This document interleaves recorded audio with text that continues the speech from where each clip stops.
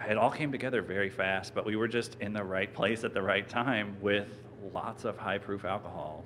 Switchgrass Spirits is a new distillery in St. Louis that is using their resources to help produce a highly demanded good, hand sanitizer.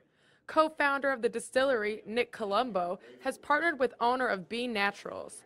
He provides the high-proof alcohol, and in return, they get bottles of hand sanitizer that they can distribute throughout the community. If you have to go out, like first responders do, and like people that work at grocery stores or provide food for communities, they have to go out and they have to serve the community.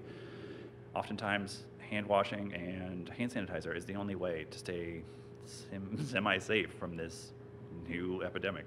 Stores are being raided by consumers for food and cleaning products as more and more information is released about COVID-19. Hoarders have been stocking up and selling items, like hand sanitizer, at ridiculous prices.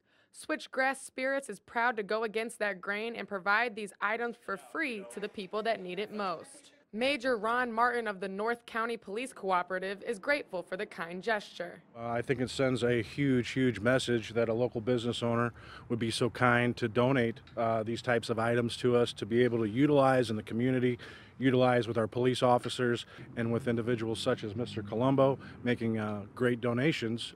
This makes it a lot easier for us to get our jobs done.